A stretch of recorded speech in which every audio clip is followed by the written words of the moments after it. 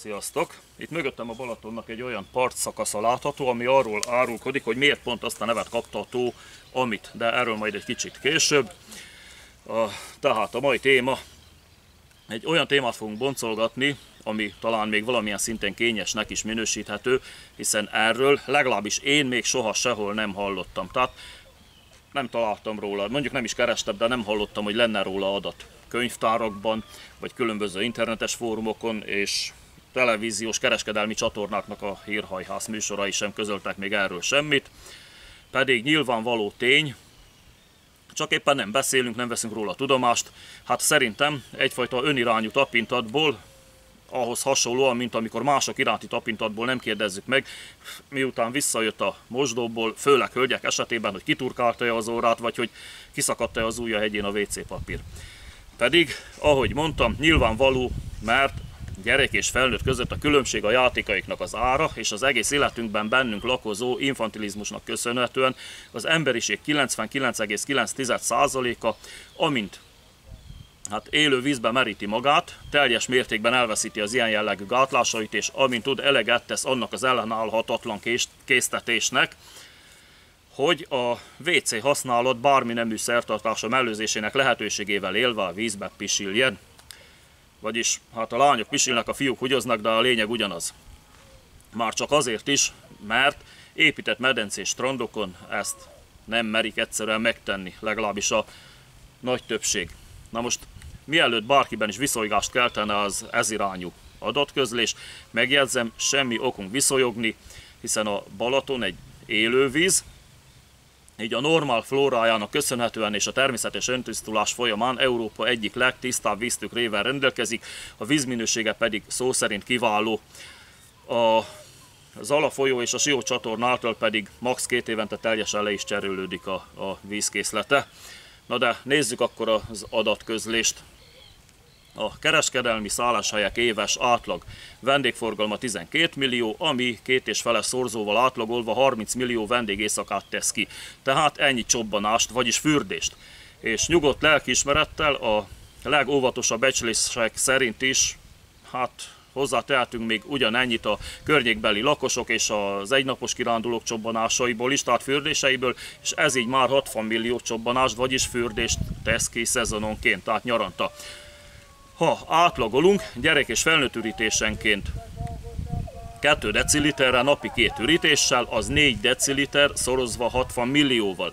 Ez 240 millió deciliter, vagyis 24 millió liter, ami 24 000 köbméter.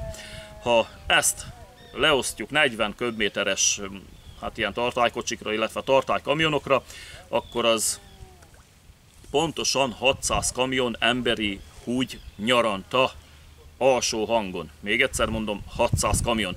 És akkor még nem beszéltünk a madarak kloákanyílásáról, a halak, kígyók, békák emésztő és kiválasztó szervrendszerének a végtermékéről, valamint az emberi részről visszamaradt ilyen nyálköpetekről, orrváladékról, garatúrháról, fülzsíról és a genitáliák tájékáról fellelhető, meglehetősen sokszínű produktummaradványokról. De még egyszer mondom, az égvilágon semmi okunk viszonyogni vagy undorodni, hiszen élővízről van szó, ami folyamatosan és tökéletesen tisztítja önmagát. És egyébként is harányaiban nézzük a dolgot, tehát megnézzük ezt a higítási arányt.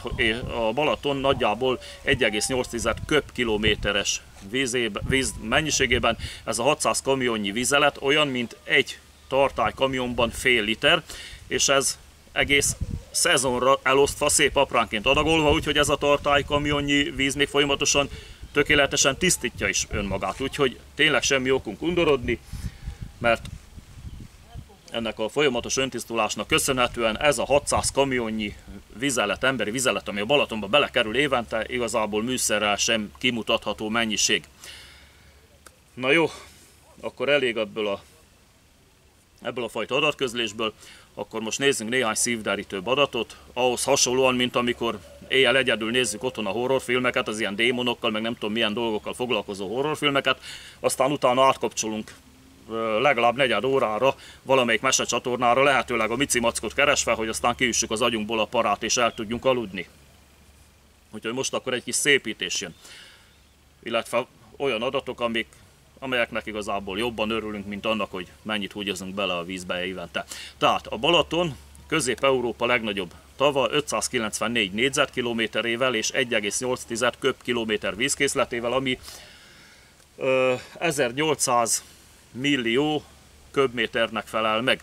A történelem folyamán több névvel is illették, a rómaiak idejében még locus persónak nevezték, ami sekélytavat jelent, aztán németül pedig Platensének, hasonló a jelentése, mint a locus persónak, majd a magyar elnevezése jött a Balaton, ami a szláv blató szóból ered, jelentése mocsár, láp, sár. Na hát valami ilyen dolgok miatt nevezték eleinte Balatonnak, mert a blató, mocsár, sár, lápot jelent, ugye nem volt strandosítva, nem volt kotorgatva, egyszerűen csak volt, ahogy volt.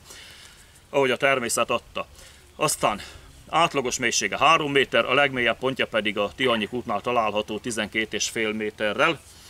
Na most ez az átlag, hogy tehát miért is nevezték a rómaiak locus persónak annak idején, ez abból jön, hogyha a arányaiban kicsinyítjük, tehát 80 méteresre csökkentjük a Balaton méretét, akkor egy ilyen 3 mm-es átlag mélységet fog mutatni, és a legmélyebb pontja még mindig csak 12,5 mm-es lesz. Tehát képzeljünk el egy 80 méter hosszú tavat, aminek a legmélyebb pontja alig több mint 1 cm. Tehát ezért nevezték a rómaiak locus persónak. De egyébként ezek az arányok igencsak eltörpülnek, hogyha azt vesszük figyelembe, hogy a Föld egyéb vizei, óceánjai, tengerei milyen arányokat mutatnak. Tehát úgy képzeljük el, hogyha a földgolyót focilabda méretűre zsugorítanánk, akkor az óceánok és a tengerek mélysége körülbelül tehát olyan mélységet mutatna, mintha ezzel a focilabdával a vizes fűben fociznánk, aztán ami nedvesség rajt marad a felületén, ez lenne az óceánok és a tengerek mélysége, úgyhogy sokkal inkább kiérdemli a locus persót, vagy tehát a sekély vizek elnevezést a Föld egyéb vizei, tengerei, óceánjai. Úgyhogy ennyit a Balatonról, ami ugye kezdte, hát nem pont a rómaiak idején kezdte ezt a névváltoztatgatást, valószínűleg előtte is volt néhány neve, már az avarok idejében is, de kezdte locus persóként, majd folytatta Platensé, és jelenleg pedig Balaton, mint blató, mocsár, láp, sár. Úgyhogy ennyi volt, köszönöm a figyelmet, szevasztok!